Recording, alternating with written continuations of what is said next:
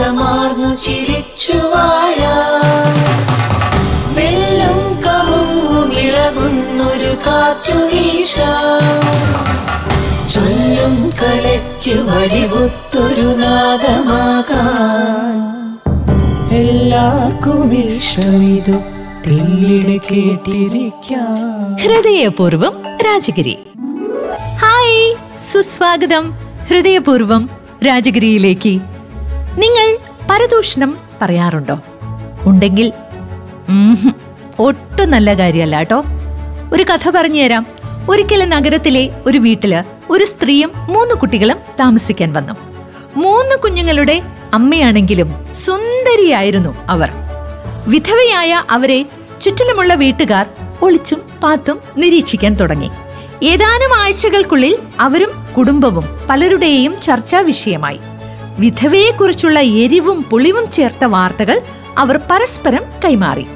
കൂടെ കൂടെ അവളുടെ വീട്ടിലെത്തുന്ന 3 പുരുഷന്മാരും ചർച്ചാ വിഷയമായി.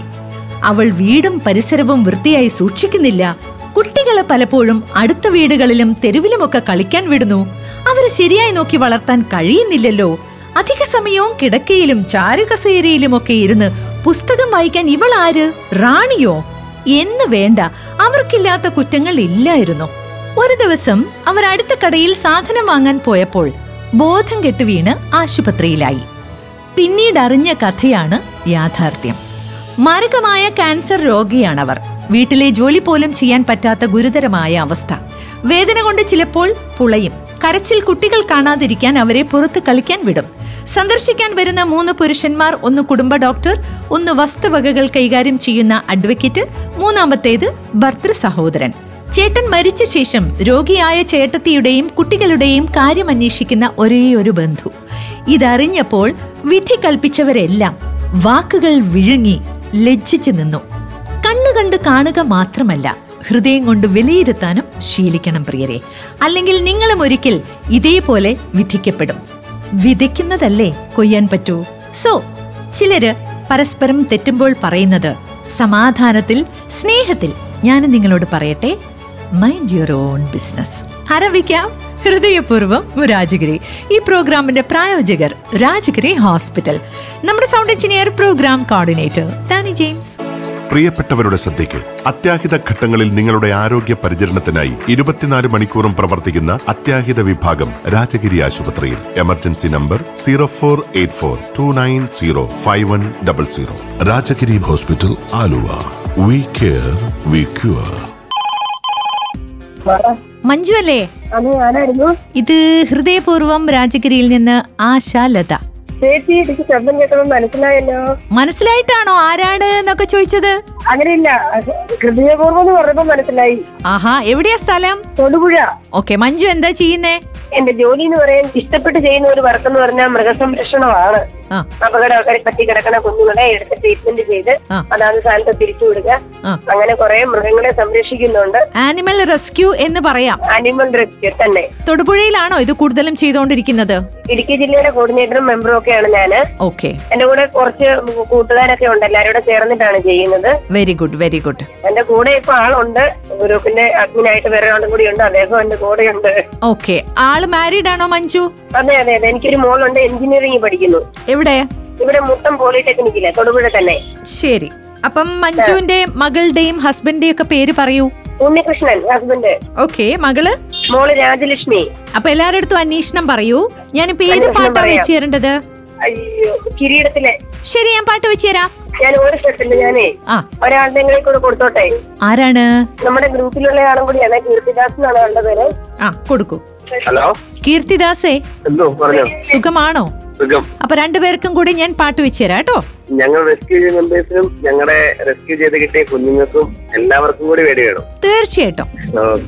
Thank you. Okay, by. പ്രിയപ്പെട്ടവരുടെ പ്രത്യേക ശ്രദ്ധയ്ക്ക്. ആലുവ രാജഗിരി ആശുപത്രിയിൽ സൗജന്യ സ്കോളിയോസിസ് നിർണയ ക്യാമ്പിന് മാർച്ച് 17 തുടക്കമിട്ടു. സ്പൈൻ സർജറി വിഭാഗം ഡോക്ടർ അമീർ എസ് തെരുവത്തിന്റെ നേതൃത്വത്തിൽ ഏപ്രിൽ 18, 20 തീയതികളിലാണ് ക്യാമ്പ് ക്രമീകരിച്ചിരിക്കുന്നത്. കുട്ടികളിലെ നട്ടലിനുണ്ടാകുന്ന വളവ് നേരത്തെ കണ്ടെത്തി ചികിത്സിച്ചാൽ സങ്കീർണതകളില്ലാതെ ഭേദമാക്കാൻ കഴിയുമെന്ന് ഡോക്ടർ അമീർ എസ് തെരുവത്ത് അഭിപ്രായപ്പെടുന്നു. ക്യാമ്പിന് പേര് രജിസ്റ്റർ ചെയ്യുന്ന ആദ്യത്തെ 50 പേർക്ക് രജിസ്ട്രേഷനും കൺസൾട്ടേഷനും തികച്ചും സൗജന്യമായിരിക്കും. പരിശോധനയിൽ ഡോക്ടർ നിർദ്ദേശിക്കുന്ന രോഗികൾക്ക് എക്സ്റേ സൗജന്യമാണ്. CT MRI സ്കാനുകൾക്ക് 50% ഇളവ്. ശസ്ത്രക്രിയ ആവശ്യമായ രോഗികൾക്ക് ചികിത്സയിൽ പ്രത്യേക ഇളവും ലഭിക്കുന്നതാണ്. രാവിലെ 10 മുതൽ വൈകിട്ട് വരെയാണ് ക്യാമ്പിന്റെ സമയം. രജിസ്ട്രേഷനും കൂടുതൽ വിവരങ്ങൾക്കും വിളിക്കേണ്ട നമ്പർ 0484-290-5000. ഹായ് ബാലേട്ട. നമസ്കാരം. ആദ്യത്തെ കത്ത് ആശിച്ച് വായിച്ച. ശരി, ഞാൻ വായിക്കാം. അത് വായിക്കുന്ന കാണാൻ എന്റെ അമ്മോ കേൾക്കാന്ന് ഞാൻ പറഞ്ഞില്ല കേട്ടാ. ഓക്കെ. ഞാൻ മനു. എഴുതിയാള് മറ്റെന്റെ പേര് മനു എന്നല്ലല്ലോ. ഹൃദയപൂർവ്വം രാജഗിരിയിലെ ഹൃദയശുദ്ധിയുള്ള ആശിച്ചിക്കും ബാലേട്ടനും സുഖം തന്നെ എന്ന് വിശ്വസിക്കുന്നു. രാജഗിരിയോട് ചേർത്ത് വെക്കണോ? രാജഗിരിയോട് ചേർത്ത് വെക്കണം. നമുക്ക് ഹൃദയം ഉണ്ടല്ലോ. അല്ല, ശുദ്ധി ശുദ്ധി നമുക്കുണ്ടോന്ന് ഒരു തീരുമാനിച്ചില്ല. നമ്മള് തീരുമാനിച്ചിട്ടില്ലല്ലോ. മനു, ഈ ചേട്ടന് ചെറിയൊരു സംശയമുണ്ട്. ഹൃദയശുദ്ധി ഉണ്ടോ എന്നുള്ളത്. ഞമ്മക്ക് നമ്മള് മാക്സിമം ശ്രമിക്കുന്നുണ്ട്. ആയോന്നുള്ള അറിയില്ല, അത് നിങ്ങൾ പറയണം. എന്തായാലും ഭാര്യ, മക്കൾ, കൂടപ്പിറപ്പുകൾ, അച്ഛൻ, അമ്മ ഒക്കെ ഉണ്ടെങ്കിലും ജീവിതത്തില് എനിക്ക് പലപ്പോഴും ഒറ്റയ്ക്കാണെന്ന് തോന്നുന്ന ചില നിമിഷങ്ങൾ ഉണ്ടായിട്ടുണ്ട്. തീർച്ചയായിട്ടും. നിങ്ങൾക്കുണ്ടോ എന്ന് എനിക്കറിയില്ല. ഉണ്ട്. എനിക്ക് ഇല്ല. ഒന്ന് ഉറപ്പിക്കോ? 1 വട്ടം, 2 വട്ടം, 3 വട്ടം? ഇല്ല. അല്ല, എനിക്കുണ്ടായിട്ടുണ്ട്. ഞാൻ ഉണ്ടാവുണ്ടോ? ഒരു കാര്യം മനസ്സിൽ വിശ്വസിക്കാം. ഈ ലോകത്ത് ഞാൻ ഒറ്റയ്ക്കാണ്. നമ്മൾ ഒറ്റയ്ക്കാണ്. നമ്മൾ വരുന്ന ഒറ്റയ്ക്കാണ്, പോകുന്ന ഒറ്റയ്ക്കാണ്. പിന്നെ ഇടയിൽ ഉണ്ടാവുന്ന കുറെ സംഭവങ്ങളൊക്കെ ഒരു പരിധിവരെ നമുക്ക് അവരെ കൂട്ടത്തിൽ കൊണ്ടുപോകാൻ പറ്റുള്ളൂ. അങ്ങ് വിശ്വസിച്ചാൽ മതി. അപ്പൊ പിന്നെ വലിയ സങ്കടത്തിനൊന്നുള്ള സ്കോപ്പ് ഉണ്ടാവില്ല. ഞങ്ങൾ 5 പേരാണ്, അച്ഛനും അമ്മയ്ക്കും. അച്ഛൻ കിടപ്പാണ്, അമ്മ ആരോഗ്യവതിയായിരിക്കുന്നു. 3 പേർ പുറത്ത് ജോലി ചെയ്യുന്നു. അവരുടെ ജോലിയും കുടുംബവും ഒക്കെ ആയിട്ട് അവര് തിരക്കിലാണ്. ഒരു ചേച്ചി തൃശ്ശൂരുണ്ട്. ഞാനാണ് മാതാപിതാക്കളെ സംരക്ഷിക്കുന്നത്. ഞാൻ 3ാമത്തെ മകനാണ്. കല്യാണം കഴിഞ്ഞ് ഭാര്യ ശില്പ മാറി താമസിക്കാമെന്ന് എന്നോട് പറഞ്ഞിട്ടും ഞാൻ അവരെ തനിച്ചാക്കണ്ടല്ലോ എന്ന് കരുതി കൂടെ തന്നെ നിർത്തി പരിചരിച്ചു. പക്ഷെ ഇന്ന് ഞാൻ അനുഭവിക്കുന്ന വിഷമം പറഞ്ഞറിയിക്കാൻ വയ്യ. അച്ഛനെ കൊണ്ട് യാതൊരു ബുദ്ധിമുട്ടും ഇല്ല. മറിച്ച് അമ്മ പ്രായമാകുന്നതനുസരിച്ച് സഹിക്കാൻ പറ്റുന്നില്ല. ആശിച്ചി ബെഡ്റൂമിന്റെ വാതിലിൽ വന്ന് ഒളിഞ്ഞ് കാത് ചേർത്ത് നിൽക്കുക. പുള്ളിക്കാരി കാണിക്കുന്ന വൃത്തികേട് വല്ലതും പറഞ്ഞു പോയാൽ പിന്നെ ഭക്ഷണം കഴിക്കാതെ കിടക്കുക. എന്റെ സുഹൃത്തുക്കളെ കുറിച്ച്, ഭാര്യയെ കുറിച്ചൊക്കെ അനാവശ്യം പറയുക. വയ്യാതെ കിടക്കുന്ന അച്ഛനെ വഴക്ക് പറയുക, ശല്യം ചെയ്യുക എന്ന് വേണ്ട. അമ്മയെ കൊണ്ട് ജീവിതം എടുത്ത ഒരു മകനാണ് ഞാൻ. ഇതുകൊണ്ടൊക്കെ ആയിരിക്കില്ലേ അമ്പലനടയിലും അവിടെയും ഇവിടെയും മാതാപിതാക്കളെ കൊണ്ട് ഒഴിവാക്കുന്നതിനുള്ള കാരണം? എന്റെ കാര്യം തന്നെ നിങ്ങൾ പറയൂ. ഞാൻ എന്ത് ചെയ്യണം? എന്റെ ജീവിതം ഇല്ലാതാക്കണോ? അതായത് കുടുംബം കളയണോ? അതോ രക്ഷിതാക്കളെ സംരക്ഷിക്കണോ? ഇതുവരെ നോക്കിയ ഞാൻ ഇന്ന് അമ്മയുടെ ശത്രുവാണ്. ബാക്കിയുള്ളവർ മിടുക്കർ. കൂടപ്പിറപ്പുകൾ അവരുടെ തിരക്കിലായതിനാൽ ഇടയ്ക്ക് മാത്രം വന്ന് പോകുന്നവരാണ്. അവർക്ക് ഇവരുടെ മറുവശം കാണേണ്ട അവസ്ഥ വരാറില്ല. എന്നുമുള്ള ഞാനാണ് എല്ലാം അനുഭവിക്കുന്നത്. എന്റെ അവസ്ഥ പോലും മറ്റാരോടും പറയാൻ പറ്റാത്ത ഒരു സ്ഥിതിയാണ്. എന്റെ വിഷമം കണ്ട് ഭാര്യ ഒരു വാക്ക് പോലും അവരെ കുറിച്ച് സംസാരിക്കാറില്ല. അവളുടെ ഈ മൗനവും എന്നെ വേദനിപ്പിക്കാറുണ്ട്. ഞാൻ പണ്ടേ പറഞ്ഞതല്ലേ മാറി താമസിക്കാമെന്ന് എന്നവൾ എന്നോട് പറഞ്ഞിരുന്നെങ്കിൽ എന്ന് ഞാൻ ആശിക്കാറുണ്ട് പലപ്പോഴും. ബാലേട്ട, രക്ഷിതാക്കളെ നോക്കണമെന്ന് ആശിക്കുന്നത് തെറ്റാണോ? ഇങ്ങനെ അവർ നമ്മെ ബുദ്ധിമുട്ടിക്കാമോ? എന്താണ് ഞാനിവിടെ സ്വീകരിക്കേണ്ട വഴി? ഒന്ന് പറഞ്ഞു തരാമോ? നിങ്ങളുടെ വിലയേറിയ മറുപടിയിലാണ് എന്റെ ജീവിതം തുടരേണ്ടത്. Please help me. Manu Vishwanath, Edavanakkad. Manu ഇങ്ങനെ ഒരു കത്തെഴുതി കഴിഞ്ഞാൽ പൊടുന്നനവേ ആളുകളുടെ മനസ്സിൽ ഉണ്ടാകുന്ന ഒരു വികാരം മനുവിനെതിരായിരിക്കും. കാരണം എല്ലാവരുടെയും മനസ്സിൽ അചഞ്ചലമായി ഒരു സത്യമായി എല്ലാ കാലത്തും നിൽക്കുന്ന വിശ്വാസ പ്രമാണത്തിന്റെയും സ്നേഹത്തിന്റെയും ഒക്കെ രൂപം എന്ന് പറയുന്നത് അമ്മ, അച്ഛൻ എന്നുള്ളതാണ്.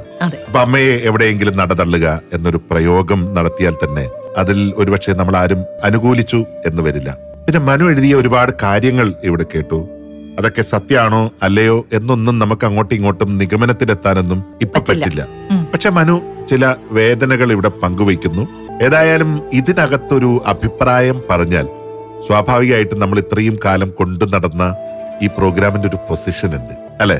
ആ പൊസിഷന് ചെറിയ കോട്ടങ്ങൾ സംഭവിക്കുക തന്നെ ചെയ്യും. മനുവിൻ്റെതൊരു പേഴ്സണൽ വിഷയമാണ്. തീർത്തും നമ്മൾ ഇതുവരെ കേട്ടിട്ടില്ലാത്ത അപൂർവമായിട്ടുള്ള ഒരു വിഷയമാണ്. എല്ലാ വീട്ടിലും അമ്മയും മക്കളൊക്കെ തമ്മിൽ വലിയ സംഘർഷങ്ങളും കലാപങ്ങളൊക്കെ ഉണ്ടാവാറുണ്ടെന്നുള്ളത് സത്യം തന്നെയാണ്. പക്ഷെ അപ്പോഴും നമുക്ക് ആ തെറ്റിനെ തെറ്റാണ് എന്ന് ഇപ്പൊ പറഞ്ഞ് അവസാനിപ്പിക്കാൻ അശേച്ചിക്ക് അറിയില്ല എന്താ അഭിപ്രായം എന്നുള്ളത്. ഞാൻ അങ്ങനെ പറഞ്ഞ് അവസാനിപ്പിക്കുകയാണ്. ഓക്കെ, എന്നെ സംബന്ധിച്ച് പറയുകയാണെങ്കിൽ മനു, ഞാൻ ഒരുപാട് പ്രായമായ ആൾക്കാര് ജീവിക്കുന്ന സ്ഥലത്തൊക്കെ എനിക്ക് നിൽക്കേണ്ടി വന്നിട്ടുണ്ട് പലപ്പോഴും. അവിടെയൊക്കെ ഞാൻ കണ്ട ഒരു സ്ഥിതിവിശേഷം എന്താണെന്ന് വെച്ചാല്, ഏതൊക്കെ പൊസിഷനിലിരുന്നാലും എത്രമാത്രം സമ്പന്നരാണെന്ന് പറഞ്ഞാലും പ്രായമാകുമ്പം ചില മാനസിക പ്രശ്നങ്ങളൊക്കെ അങ്ങനെയുള്ളവർക്ക് സംഭവിക്കും. അവരെന്താണ് ചെയ്യുന്നത്, അവരെന്താണ് പറയുന്നത് എന്നുള്ള ഒരു ഓർമ്മ പോലും അവർക്കുണ്ടാവില്ല. ഇതെന്റെ മകനാണ്, അവനോട് ഇങ്ങനെ ചെയ്യാൻ പാടില്ല, അവനെ ഏറ്റവും കൂടുതൽ പരിചരിക്കേണ്ടത് അവന്റെ ഭാര്യയെയും കുട്ടികളെയുമാണ് എന്നൊന്നും ചിന്തിക്കാനുള്ള ഒരു ബുദ്ധി അവർക്കുണ്ടായി എന്ന് വരില്ല. എന്നെ സംബന്ധിച്ച് ഇപ്പൊ ബാലേട്ടൻ പറഞ്ഞതുപോലെ ഒരു മറുപടി പറയാൻ ഞാൻ തയ്യാറല്ല. കാരണം എന്താന്ന് വെച്ചാല്, നമ്മൾ ഈ പ്രോഗ്രാമില് പലപ്പോഴും പറയാറുള്ളത് ഭൂരിപക്ഷത്തിന്റെ കാര്യമാണ്. നമ്മൾ നമ്മളെ മാതാപിതാക്കളെ എപ്പോഴും നമ്മളാൽ കഴിയും വിധം പരിപാലിക്കണം. മാതാപിതാക്കളെ എന്ന് മാത്രമല്ല, ഒരു മനുഷ്യനെങ്കിൽ സഹജീവികളെ മുഴുവൻ എപ്പോഴും നമ്മളാൽ കഴിയുന്ന വിധം നമ്മൾ സ്നേഹിച്ചും കരുണ കാണിച്ചും ഒക്കെ മുന്നോട്ട് പോകണം. അതുപോലെ തന്നെ നമ്മുടെ ഫാമിലിയെയും ഭദ്രമാക്കണം. അച്ഛനും അമ്മയ്ക്കും വേണ്ടി അവനവന്റെ സ്വന്തം ഫാമിലിയെയും കളയാൻ പാടില്ല, ഫാമിലിക്ക് വേണ്ടി അച്ഛനമ്മയെയും കളയാൻ പാടില്ല. ഇത് ഞാൻ പറയാറുണ്ടല്ലോ, ബാലൻസിങ്. ചില കാര്യങ്ങൾ നമ്മൾ കണ്ടില്ല എന്ന് വെക്കുക, ഇഗ്നോർ ചെയ്തങ്ങ് വിടുക, നമ്മുടെ കടമ ചെയ്യാം. അല്ലാതെ ഇങ്ങനെയുള്ള അമ്മമാരില്ല അച്ഛന്മാരില്ല എന്നൊന്നും ഞാൻ പറയില്ല. കാരണം ഞാൻ എന്റെ കൺമുന്നിൽ കണ്ടുകൊണ്ടിരിക്കുന്ന കാര്യമാണ്. അപ്പൊ അതുകൊണ്ട് എല്ലാ സ്ഥലത്തും ഒരു ബാലൻസിങ്ങോട് കൂടി അങ്ങ് പോവാൻ ശ്രമിക്കുക, അല്ലാതെ ഒരു വഴി. പ്രിയപ്പെട്ടവരുടെ പ്രത്യേക ശ്രദ്ധയ്ക്ക്, ആലുവ രാജഗിരി ആശുപത്രിയിൽ സൗജന്യ സ്കോളിയോസിസ് നിർണയ ക്യാമ്പിന് മാർച്ച് 17 തുടക്കമിട്ടു. സ്പൈൻ സർജറി വിഭാഗം ഡോക്ടർ അമീർ എസ് തെരുവത്തിന്റെ നേതൃത്വത്തിൽ ഏപ്രിൽ 18, 20 തീയതികളിലാണ് ക്യാമ്പ് ക്രമീകരിച്ചിരിക്കുന്നത്. കുട്ടികളിലെ നട്ടലിനുണ്ടാകുന്ന വളവ് നേരത്തെ കണ്ടെത്തി ചികിത്സിച്ചാൽ സങ്കീർണതകളില്ലാതെ ഭേദമാക്കാൻ കഴിയുമെന്ന് ഡോക്ടർ അമീർ എസ് തെരുവത്ത് അഭിപ്രായപ്പെടുന്നു. ക്യാമ്പിന് പേര് രജിസ്റ്റർ ചെയ്യുന്ന ആദ്യത്തെ 50 പേർക്ക് രജിസ്ട്രേഷനും കൺസൾട്ടേഷനും തികച്ചും സൗജന്യമായി.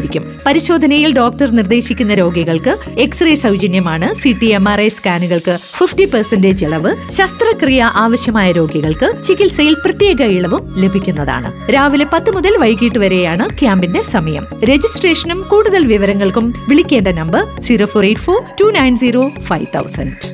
അനായാസേന മരണം, വിനാദൈന്യന ജീവിതം. ചിറക്കൽ കോവിലകം വലിയ രാജ രവീന്ദ്രവർമ്മയുടെ ആകസ്മിക നിര്യാണം അറിഞ്ഞ നിമിഷം മനസ്സിൽ വന്നത് ഈ വരികളാണ്. കണ്ണൂരിൽ ജില്ലയിൽ നിന്നാണ് ഈ കത്ത് എഴുതിയിരിക്കുന്നത്. കത്ത് എഴുതിയ വ്യക്തിയെ ഞാൻ അവസാനമായിട്ട് പരിചയപ്പെടുത്താം. ചിറക്കൽ കോവിലകത്ത് അനിടം തിരുനാൾ ഓമന തമ്പുരാട്ടിയുടെയും രാജാസ് ഹൈസ്കൂൾ അധ്യാപകനായിരുന്ന തമ്പുരാൻ മാഷ് എന്ന പേരിൽ പ്രഗത്ഭനായ കിളിമാനൂർ കൊട്ടാരത്തിലെ രാജാരാജവർമ്മയുടെയും പുത്രനായ രവീന്ദ്രവർമ്മ രാജയുടെ വേർപാട് കോലത്ത് നാടിന്റെ കലാസാംസ്കാരിക മേഖലയ്ക്ക് വലിയ നഷ്ടമാണ് ഉണ്ടാക്കിയിട്ടുള്ളത്. 4.5 പതിറ്റാണ്ടുകൾക്ക് ശേഷം ചിറക്കൽ കോവിലകം ചാമുണ്ടിക്കോട്ടത്ത് ആചാരപ്പെരുമയോടെ പെരുങ്കളിയാട്ടത്തിനുള്ള ഒരുക്കങ്ങൾ നടക്കുന്നതിനിടയിലാണ് അദ്ദേഹത്തിന്റെ വേർപാട് സംഭവിച്ചിരിക്കുന്നത്. ഏതാനും ദിവസങ്ങൾക്ക് മുന്നെയാണ് സ്വാഗത സംഘം ഓഫീസ് ഉദ്ഘാടനത്തിന് വേദി പങ്കിട്ടത് മനസ്സിൽ നിറഞ്ഞു നിൽക്കുന്നു. ഏകദേശം 32 കൊല്ലങ്ങൾക്ക് മുൻപ് ഒരു പരിപാടിക്ക് ക്ഷണിക്കാനാണ് ആദ്യമായി അദ്ദേഹത്തെ കണ്ടത് ആശെച്ചി. പിന്നീട് പല വേദികളിലായി അദ്ദേഹത്തെ നേരിൽ കാണുകയും ഒരുമിച്ച് വേദികൾ പങ്കിടുകയും ഉണ്ടായിട്ടുണ്ട്. വള്ളുവൻ കടവ് മുത്തപ്പൻ മടപ്പുര കുറച്ചു വർഷങ്ങൾക്ക് മുന്നേ തെയ്യം കനലാടിമാരെയും മറ്റ് സാമൂഹ്യ സാംസ്കാരിക രംഗത്തെ പ്രമുഖരെയും ആദരിക്കുന്ന ചടങ്ങിൽ മുഖ്യ സാന്നിധ്യമായി അദ്ദേഹം നിറഞ്ഞു നിന്നിരുന്നത് ഓർമ്മയിലെത്തുന്നു. മടപ്പുരയിൽ നിന്ന് പോകാൻ നേരം മാനേജിംഗ് ട്രസ്റ്റി മുകുന്ദേട്ടൻ കൊടുത്തയച്ച സമ്മാനങ്ങളും അപ്പവും പ്രസാദവുമൊക്കെ അദ്ദേഹം പിന്നീട് കാണുമ്പോൾ പലപ്പോഴും ഓർത്തെടുത്ത് സംസാരിച്ചതും ഓർമ്മയിലെത്തുന്നു. കലാസാംസ്കാരിക രംഗത്തെന്നും യൗവനം കാത്തു സൂക്ഷിച്ച തമ്പുരാന് പ്രായത്തിന്റെ അവശതകളൊന്നും അലട്ടിയിരുന്നില്ല. കടലായി അമ്പലം, ചൊവ്വ ശിവക്ഷേത്രം, മാടായിക്കാവ്, കളരിവാതുക്കൽ, ചെറുകുന്നമ്പലം തുടങ്ങി ചിറക്കൽ കോവിലകത്തിന് കീഴിലുള്ള നിരവധി ക്ഷേത്രങ്ങളുടെ ട്രസ്റ്റ് കൂടിയായിരുന്ന അദ്ദേഹം ക്ഷേത്രകലകളിൽ അങ്ങേയറ്റം പ്രാവീണ്യമുള്ള വ്യക്തിത്വമായിരുന്നു. സാഹിത്യത്തെയും കലയെയും കലാകാരന്മാരെയും അദ്ദേഹം കലവറയില്ലാതെ തന്നെ സ്നേഹിച്ചു. വളപട്ടണം വെസ്റ്റേൺ ഇന്ത്യ പ്ലൈവുഡിൽ ദീർഘകാലം ജോലി ചെയ്ത അദ്ദേഹം അധ്യാപകനായും ജോലി ചെയ്തിട്ടുണ്ട്. ദശാബ്ദങ്ങളോളം വടക്കേ മലബാറിലെ വേദികളെ ധന്യമാക്കിയ നിരവധി സംഗീത നൃത്ത നാടകങ്ങളുടെ രചയിതാവായിരുന്നു തമ്പുരാൻ എന്നത് ആസ്വാദകരായ പലർക്കും അറിയില്ലായിരുന്നു. ഒപ്പം കുറെ കവിതാ സമാഹാരങ്ങളും എഴുതിയിട്ടുണ്ട്. ജീവിതാഭിലാഷം പോലെ എഴുതി തീർത്ത മുത്തച്ഛൻ പറഞ്ഞ കോലത്തിരി കഥകൾ, ശ്രീ ശങ്കരാചാര്യരുടെ ഭജഗോവിന്ദം, മലയാളത്തിലേക്ക് ശ്ലോകരൂപത്തിൽ വിവർത്തനം എന്നിവ ഏതാനും മാസങ്ങൾക്ക് മുമ്പേ ഫോക്ലോർ അക്കാദമി ഹാളിൽ വെച്ച് പ്രകാശിതമായി. ചിറക്കൽ കോവിലകം ദേവസ്വം പാരമ്പര്യ ട്രസ്റ്റി എന്ന സമുന്നത പദവി കൂടാതെ കേരള ഫോക്ലോർ അക്കാദമി, ക്ഷേത്രകലാ അക്കാദമി എന്നിവയിൽ ദീർഘകാലമായി മെമ്പറായും പ്രവർത്തിച്ചിട്ടുണ്ട്. ഏതായാലും അദ്ദേഹത്തിന്റെ ആ വലിയ ഓർമ്മകൾക്ക് മുമ്പിൽ അശ്രുപൂക്കൾ അർപ്പിച്ചുകൊണ്ട് ഈ കത്ത് ഇവിടെ അവസാനിപ്പിച്ചിരിക്കുകയാണ്. കത്ത് എഴുതിയിരിക്കുന്നത് മുരളി മോഹൻ KV ആണ്. ചിറക്കൽ കോവിൽ എന്ന് പറയുന്നത്, ചിറക്കൽ കോവിലകം എന്ന് പറയുന്നത് കണ്ണൂർ ജില്ലയിലാണ്. അതായത് ചിറക്കൽ കോവിലകത്തിന് വലിയ പ്രാധാന്യമുള്ള ഒരു സ്ഥലമാണ്. നമ്മൾ കഴിഞ്ഞ ഒരു എപ്പിസോഡിൽ എവിടെയോ നമ്മൾ പറഞ്ഞിരുന്നു. ഇപ്പൊ വടക്കേ മലബാറിൽ ഒരുപാട് അനുഷ്ഠാനങ്ങളും ആചാരങ്ങളൊക്കെ ഉണ്ട്. ഈ ആചാരങ്ങളും അനുഷ്ഠാനങ്ങളൊക്കെ നടക്കുന്ന സമയത്ത് അത്തരം ആചാര പെരുമ പേറുന്ന വ്യക്തികളെല്ലാം പട്ടും വളയും ഒക്കെ വാങ്ങാനൊക്കെ എത്തിയിരുന്ന സ്ഥലം എപ്പോഴും ഈ ചിറക്കൽ കോവിലകമായിരുന്നു. അപ്പൊ കോവിലകത്തിന് ആ നാടിന്റെ പാരമ്പര്യവും അനുഷ്ഠാനവുമായി അഭേദ്യമായ ബന്ധമുണ്ട്.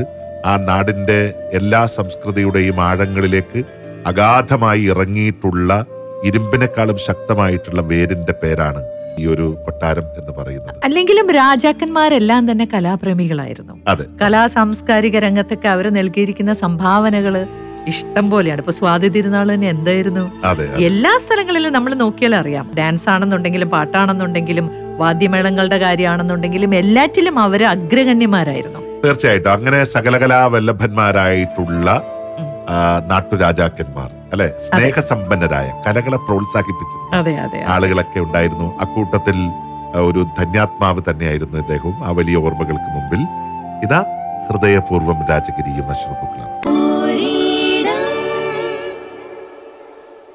മുൻവിധികളും മിഥ്യാധാരണകളും ഒക്കെ നിറഞ്ഞിരിക്കുന്ന ഈ ഒരു ലോകത്ത് ജീവിക്കണമെങ്കിൽ നമുക്ക് ഉത്തമ സുഹൃത്തുക്കൾ അത്യാവശ്യമാണ്.